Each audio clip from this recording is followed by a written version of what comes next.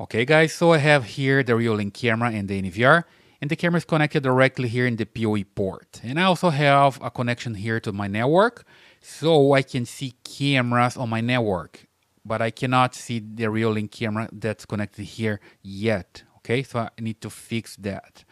So here in the screen, what we can see is that I have the other cameras that are connected to my network, but the Reolink camera that's connected to PoE ports not here.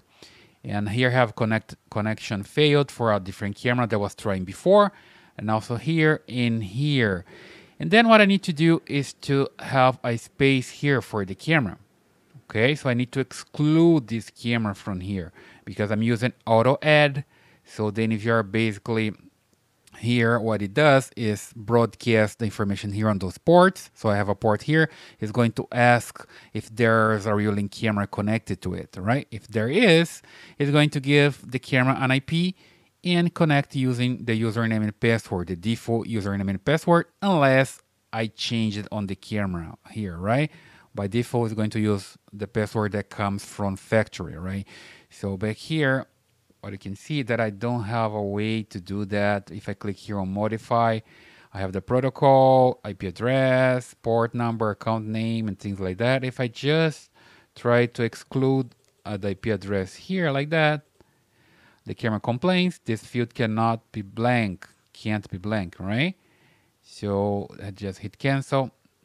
And what I have to do, in fact, is click and select. When I click here, I select, and then I see these options here.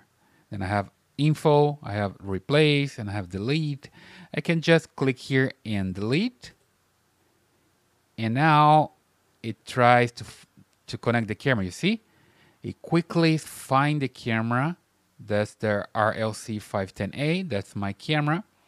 And says that I have the incorrect account name or password because I was using this camera before in the network with a different username and password. Okay, if it's the default one, it's going to work. If it's not, you just need to click here and modify your password.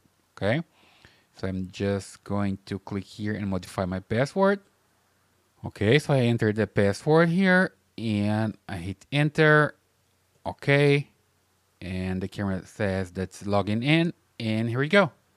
So basically I have here the camera working, okay, in the new spot, and I can do the same for other cameras that I have here. So it's pretty simple.